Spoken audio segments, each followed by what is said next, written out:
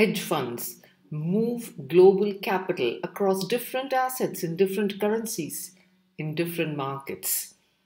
They watch stock prices, commodity prices, foreign exchange rates closely deal in all these assets, keeping a close tab on macroeconomic events across countries to see how prices would influence assets. Therefore, hedge funds are expected to outperform all other funds. And for this outperformance, they charge hefty fees. Hello everybody and welcome to this YouTube video to explain to you how hedge fund fees are charged. I have already uploaded 2 videos on hedge funds. The first video is a generic overview of hedge funds. The second video was on the structure of the hedge funds with a specific focus on the master feeder structure, and this video is on the hedge fund fees.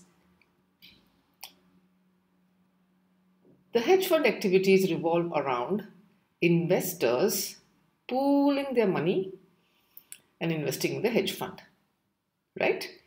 These investors are typically ultra high net worth individuals, sports celebrities, film stars, unicorn founders, etc. And they invest in the hedge fund. The hedge fund pools this money, creates a large corpus, and the hedge fund then invests in different assets in multiple currencies across different markets. The nature of the activities of the hedge fund are fairly risky because they play along both the macroeconomic as well as the microeconomic aspects of the asset performance. So for this risky kind of activity that hedge funds indulge in, they expect to be paid very hefty fees. The investors who have pooled the money and contributed to the hedge fund will typically pay these fees to the hedge fund. The hedge fund charges fees across different parameters, and today we are going to take a look at 2 of these parameters. The first parameter is the management fees, and the second parameter is the performance fees. The reason why investors invest in hedge funds is to get performance, is to get not just performance but to get outperformance. The hedge funds are run by extremely smart and savvy fund managers who are able to quickly move capital across assets, who have a great knack at interpreting data. And therefore, for all this, they charge fees.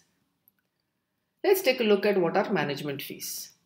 Management fees are charged by the hedge fund annually to cover the operating costs. So typically, if the investor is invested in the fund for a period of 5 years, the management fees is charged every year by the hedge fund.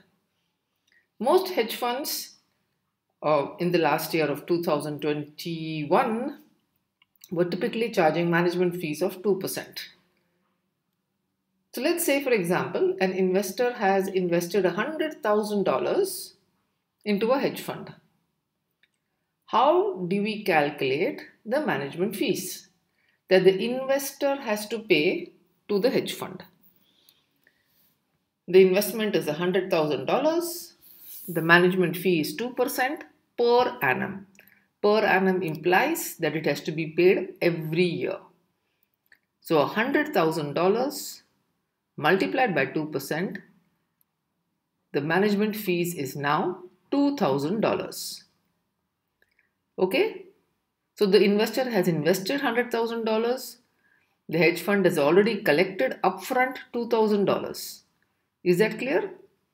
So when the investor is making the investment, at that point of time itself, the management fee is collected. With an investment of $100,000, the management fee being $2,000, what is left for the hedge fund to invest? The hedge fund can now invest the remaining amount of money, that is $100,000 minus management fees of $2,000. That gives us an investable surplus of $98,000. Okay? This is how the management fees are calculated. The fund has received $100,000 minus the management fee of $2,000. That leaves the fund with an investable surplus of $98,000. Now let's take a look at the next aspect of fees, that is the performance fees. Let's say this fund is a complete outperformer, okay, and it has doubled in value, which is very, very rare, okay. Even though hedge funds give some astonishing returns during some points of time, it is very rare for a hedge fund to double in 1 year. But let's say for purposes of our video, the end of the year, the portfolio has increased to $200,000. The investor himself cannot believe it, that the fund value has doubled. Obviously, it's not just a performance, it's not even an outperformance, it's a superstar performance, right? It's like a blockbuster hedge fund. Anyways, the profit that the fund has made is $100,000. That means initial investment was $100,000. At the end of the year, the portfolio has increased to $200,000. $200,000 minus $100,000 gives us a profit of $100,000. The performance fees is 20% of $100,000. Okay, so that's $100,000 multiplied by 20%. This is the performance fees. Please note, in this slide, I have not mentioned at all per annum. So unlike management fees, which are collected on an annual basis as long as the investor is invested in the hedge fund, performance fees depends upon multiple factors and therefore is not an annual payment made by the investor into the fund. In this case, the performance fees is $20,000. So then, what happens in the next year if the performance has been below the mark? For this purpose, let us calculate the fund value now. Management fees is $2,000. Performance fees is $20,000. Total fees that is paid is $22,000. Am I right? Okay, we've understood this now. Now let us go to what is the gross fund value. The gross fund value was $200,000 less the fees paid, which is $22,000. That leaves the investor with a net fund value of $178,000. $178,000. This is how the fund values are calculated. We take into consideration the gross value after the fees that are paid. What is the net amount that remains after payment of fees is the net fund value. I just told you that performance fees are not to be paid every year. Then when do they have to be paid? Therefore, all hedge funds have introduced the concept of high water mark in order to calculate the fees of performance to be paid by the investor. They tabulate what is the highest level in the value of the fund which was ever reached. Okay? This is the demarcation point in determining the performance fees. Only if the hedge fund surpasses this, crosses this, will the performance fees have to be paid. Every time there is an underperformance by the hedge fund, not vis-a-vis the benchmark, but vis-a-vis the high water mark, then they do not have to pay the performance fees.